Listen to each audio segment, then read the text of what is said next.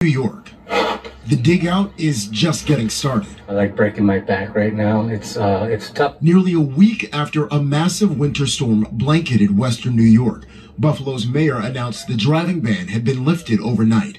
100% of residential streets having gotten at least one pass from a snowplow. I'm asking people to still be cautious, and if you don't need to drive, please don't. Some residents went out to restock their supplies, but were limited in what they could find at the grocery store. A lot of people were struggling, and I'm just glad that it's over and the cleanup process is done. But for some, things will never be the same. According to local officials, the storm has claimed more than 36 lives in Erie County. Among them, Andell Taylor.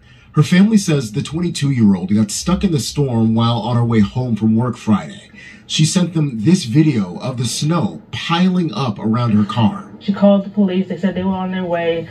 I think about 4 hours had passed, and I'm like, they still haven't came yet? And she's like, no. Taylor was found dead in her car just a few hours later. The devastation, though, could have been worse if not for people like Craig Elston, a local barber who took folks in out of the storm. A few people say I deserve everything that's coming my way. And like I said, I didn't do it for that. I did it just to help people. Help at a time it was needed the most. Jared Hill, CBS News.